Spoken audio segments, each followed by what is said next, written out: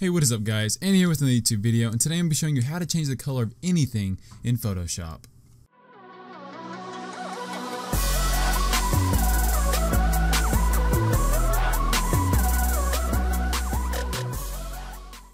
Alright, so the first thing you want to do is you want to open your Photoshop, right? Okay, so we have our Photoshop open, but we don't need it just yet, so you can go ahead and minimize that.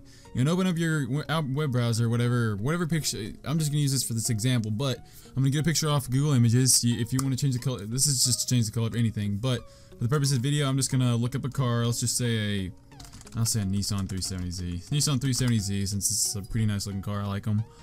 Go ahead and let this load, and get a pretty good picture. Let's see here.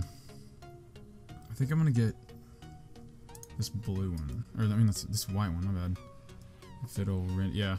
We can do this one. Okay, so I want to save this image as, save it into my pictures, I guess.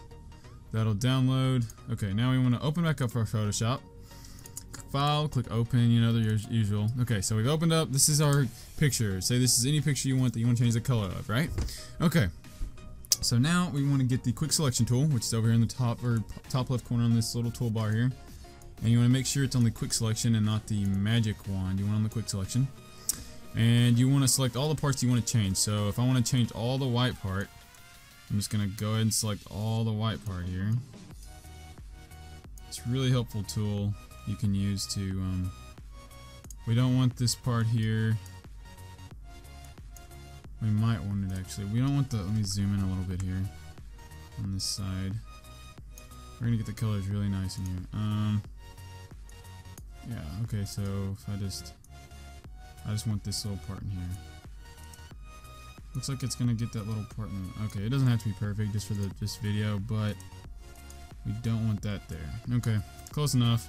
I'm not going too in detail on this. We do need to not select the entire ground. For sure. Now we can select the back side over here. We don't want to get the logo. Let's go ahead and. Well, that wasn't perfect, but you get the general idea. Let's get this little part back here, not the ground again.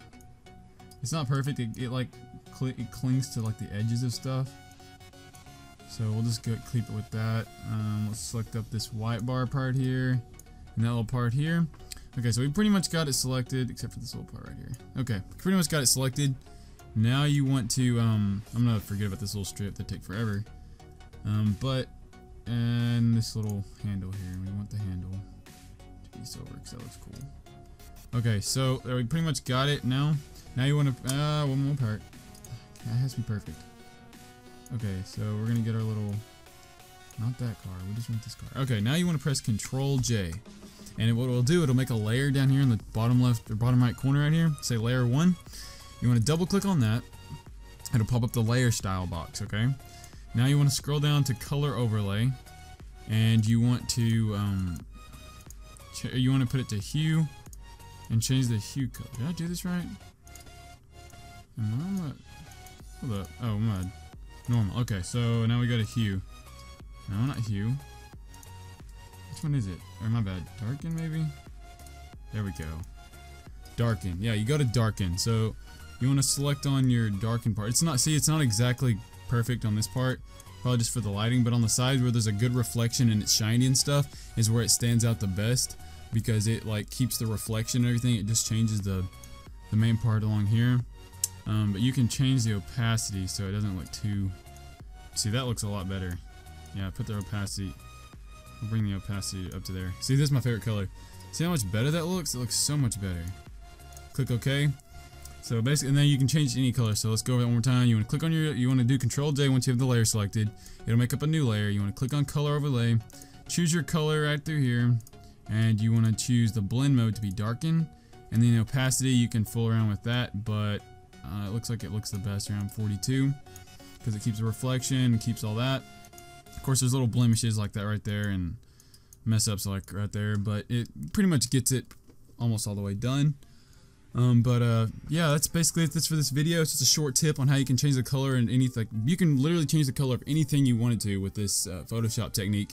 Without it, I mean, it's better than having to like get the paintbrush out like this and like brushing or whatever.